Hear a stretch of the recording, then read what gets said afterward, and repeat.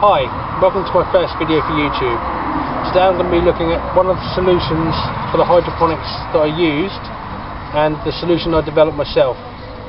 First we're going to take a look at the solution that I used to use for the hydroponics, and the NPK ratio for this is 3.5, 1.2 and 4.6. I found that this wasn't enough potassium for my fruit and plants, because fruit and plant needs a higher concentration of potassium.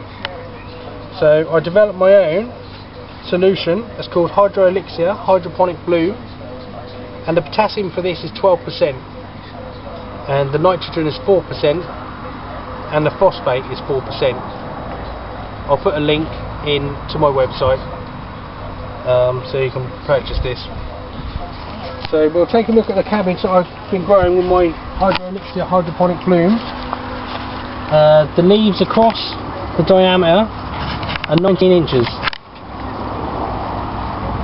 If you can see that, 19 inches across.